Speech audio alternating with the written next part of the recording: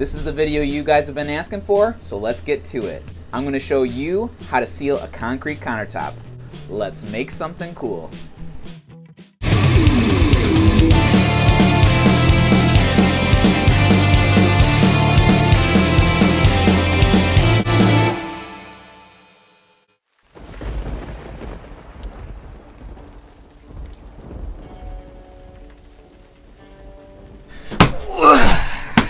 So one of the most common questions I've been getting lately is, how do you seal a concrete countertop and what do you seal a concrete countertop with?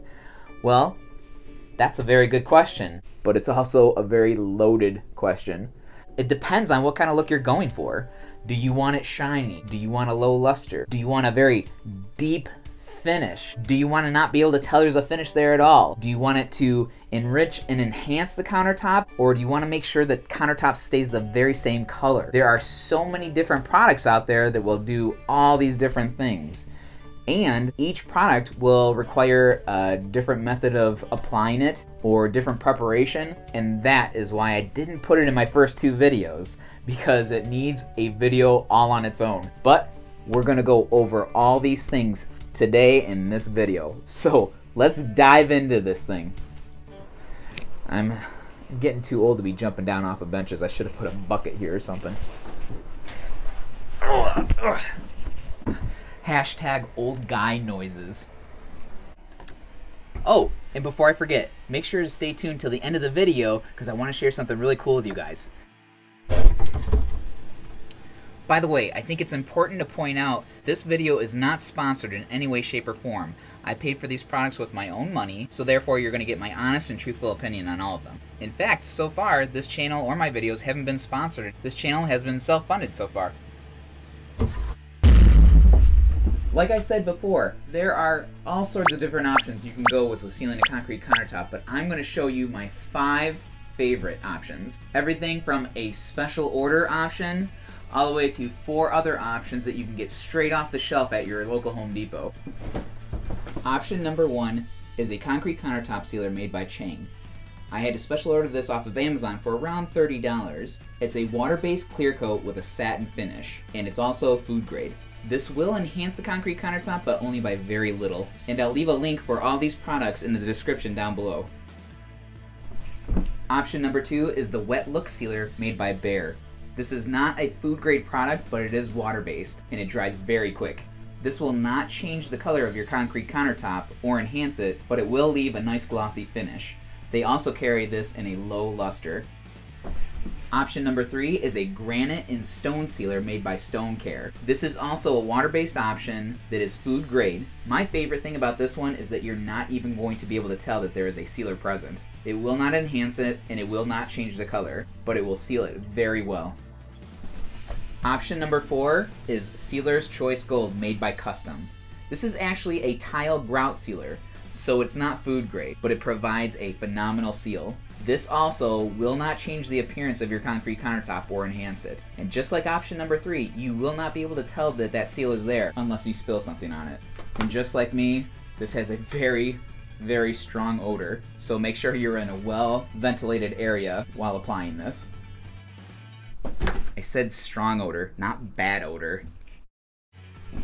Option number 5 is Glaze Coat made by Famowood. It is a 2-part epoxy that provides a deep, food-safe, high-gloss finish, typically the kind that you would see on a bar top.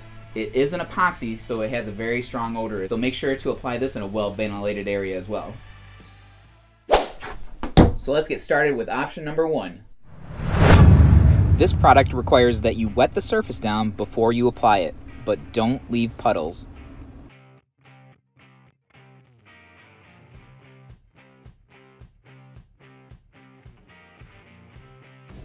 With the first application, we're going to cut the product in half with water and work the mixture into the surface with a clean rag.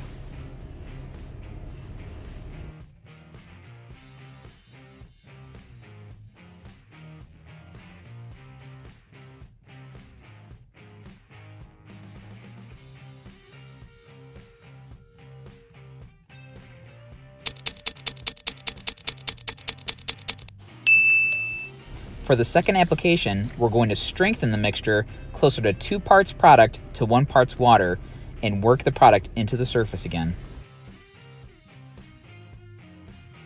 For the last application, do not cut it with water. We're going to use full strength sealer on this one.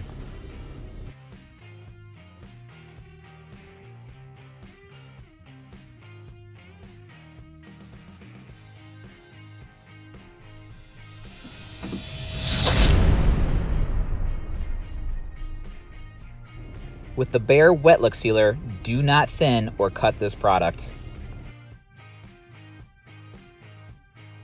Apply a thin coat using a spray bottle or a pump sprayer for large projects.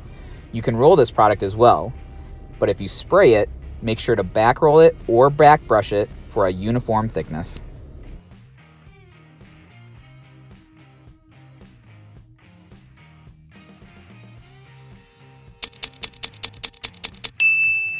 You can apply a second coat when it's dry to the touch. I like to give it a light sanding with a 220 grit sandpaper to knock down all the boogers in between the second and third coat. Reapply your third coat and you're done.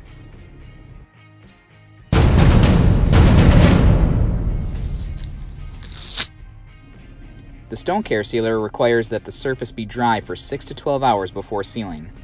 Just simply spray the surface down until evenly wet, then allow the surface to dry for 3 to 5 minutes. Wipe off any excess sealer, then wet the surface again and allow the sealer to penetrate for about 30 minutes.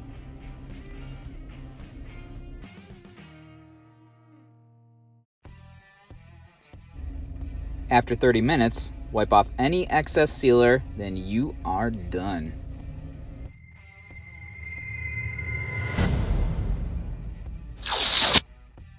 The sealer's choice also requires the surface to be dry. Simply pour the sealer onto the surface and work it in with a cotton towel. You can also apply this product with a sponge, brush, paint pad, or sprayer.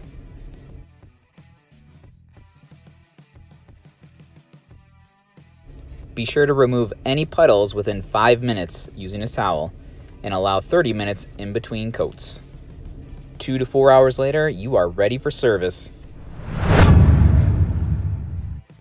For the 2-part epoxy, pick the appropriate size plastic trowel for your size project. I got these containers at the dollar store. Label them Part A and Part B. Dispense equal parts resin into container A and equal parts hardener into container B.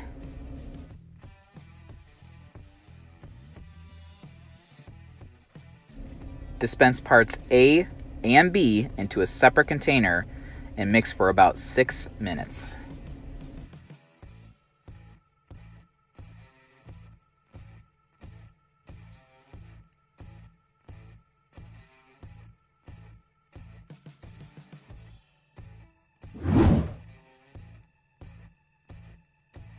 Pour the mixture immediately onto the center of the surface.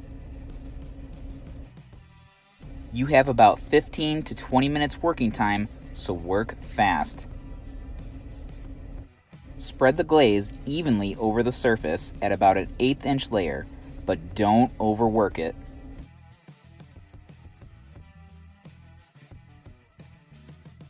While the product levels itself out, any bubbles you may have should work themselves out. However, you may have to help the stubborn bubbles along with a handheld propane torch. Fire! Hold the torch 6 to 8 inches above the surface using a slow sweeping motion. Do not hold the flame in one area. After about a half hour, I like to knock off any drips that I might have before the epoxy hardens.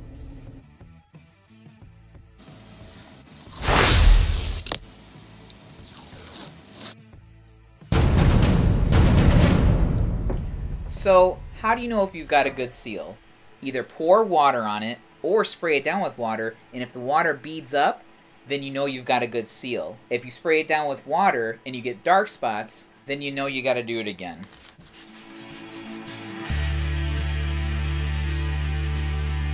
You see what I did there? Come on, bring it in for the real thing, man. Come on, brothers hug.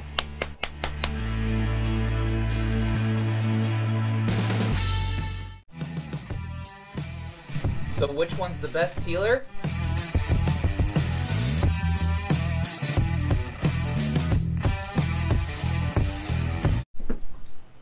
You tell me. Guys, thank you so much for sticking around until the end. This is the moment I have been waiting for ever since I started this channel. Getting to see your work that's been inspired by our videos.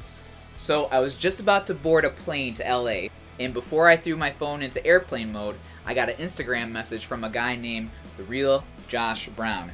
Not to be confused with the fake Josh Brown. We officially had our first Michael Build submission. This guy's a freaking rock star. This guy actually did several different slabs for a couple different kitchens. My favorite part is this V-shaped detail in the sink knockout. It's a subtle detail, but it's those subtle details that can make a huge impact. By the way, love those socks, bro. Josh Brown from Brown Deer, Wisconsin. Good job, man. So I get off the plane after arriving in LA, and I got another Instagram message waiting for me. ZChack102. I'm so sorry if I'm butchering your names, guys. I'm so sorry. I love how creative this guy got with this one. Not only did he notch out for the 4x4 legs, but he also notched out for the concrete leg he made. Nicely done, sir. The next one is from James Brown from Cato, New York. James went for a contemporary look on this one, and the best part is that he took common pine 2x4s and 4x4s and made them look like exotic wood. I freaking love that. Beautiful job, bro. The next fellow we have is Louie. He calls his piece the Concrete Slabby Patty. Check out the detail on this lobster design. That is crazy. Nice pale ale, by the way, sir. These two handsome gentlemen, Kurt and Hunter Baird, father and son team from Hornsby, Tennessee. The first thing I noticed was how awesome this center design came out, and I love the finish. But then, wait for it, they added glow-in-the-dark powder to the sealer. It's freaking genius. Nice job, guys. Doug Hang from Pittsburgh, Pennsylvania got crazy with the stain. This piece actually looks like wood, and this piece actually looks like stone. You got skills, bro. DJ from DJC Photography made an 8-foot-long tabletop. That's impressive. I'm assuming you're from Michigan because of the Michigan logo. Represent. Last but absolutely not least, Jonah Rector.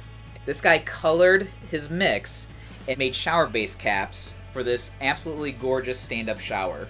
That was very creative and way to think outside the box, man. Thank you so much to all the guys that gave me permission to share these projects with the community. I am so proud of you guys. I'm so proud of us. 73,000 subs, guys. You guys are killing it. I'm putting links to all these guys in the description down below, so please make sure to give these guys some love. They deserve it. And thank you guys so much for watching my video. Please hit that like button if you guys like this video. And if you're not subscribed, please consider subscribing. I promise you won't regret it. And I'll see you guys in the next video.